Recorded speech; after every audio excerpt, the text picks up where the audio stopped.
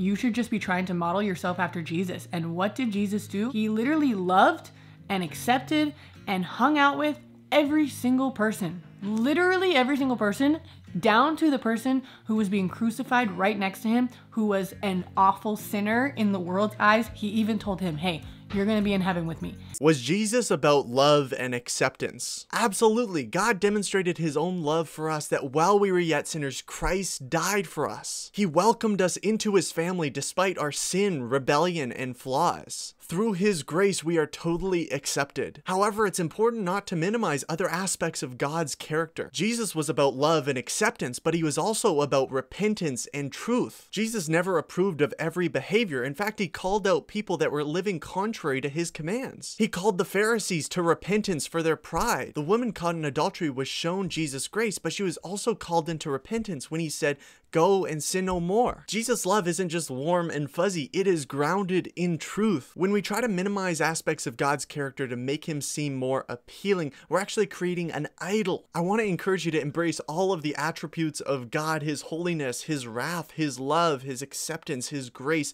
He is amazing. Follow for more Christ-centered content.